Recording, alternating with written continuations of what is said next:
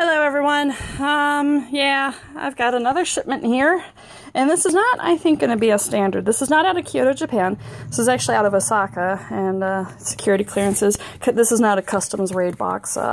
This was shipped through DHL, so they prematurely check and do everything they can.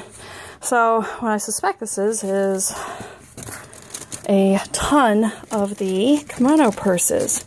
Now, I ordered a ton of these because the company in Osaka that I buy the kimono purses from is no longer going to be operating as they normally do. They actually were sold to another company, and that company does not deal outside of Japan.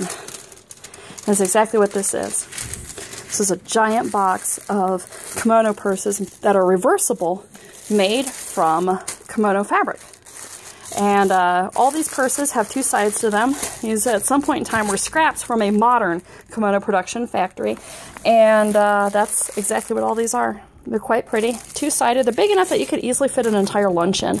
And knowing that the company was no longer going to be offering anything to America again, I ordered 250 of the purses.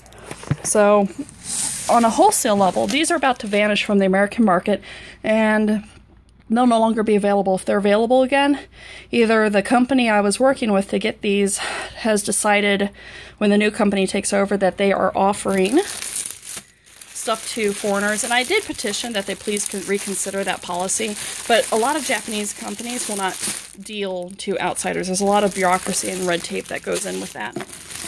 Oh, look at that. It's a really pretty pink cherry blossom kimono purse. But, so after this batch is gone, what's going to happen is pretty much the only way, unless the company changes their mind that's buying this company out, the only way you're going to get it is by resale. So, like eBay, Yahoo auctions, etc. I don't do that. I am very dedicated to getting genuine, straight from the factory, good, direct sources. I at no point in time do eBay reselling, Yahoo auction reselling, things of that nature. I take a lot of pride in going to genuine wholesale sources. And this company was out of Osaka, Japan, and I just discovered them, and sadly they're already gone. So I'm going to, though, keep trying and poking around. Yeah, 250, that sounds like a lot to you probably, but I can assure you that's not going to be a lot. Those will go fast. I, within a handful of, I think 2 shows, sold 50 of them. So these are going to go fast. A lot of people really like them. We're buying them for lunches, for just generic around town. Gift purses. A lot of these sold as gifts actually around Mother's Day, that people wanted really cool items to give to their loved ones. And I promise you these are all really pretty reversible pieces. So there's that. I will catch you guys later. You can find my schedule on ohiokimono.com. Go to my schedule page. Again, I buy everything straight from Japan. No eBay reselling, no Yahoo auction reselling, and I go so far as to prove it. If you got any doubts, just ask for it.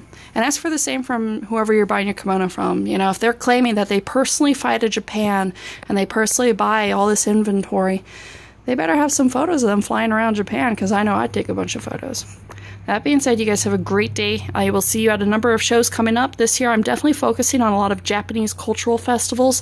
If you visit my site, you'll find some great hidden gems that a lot of people have never even heard about. The Fort Wayne Cherry Blossom Festival was outstanding this year. I have the Anderson Japanese Garden coming up, and many more. I will see you there. Bye.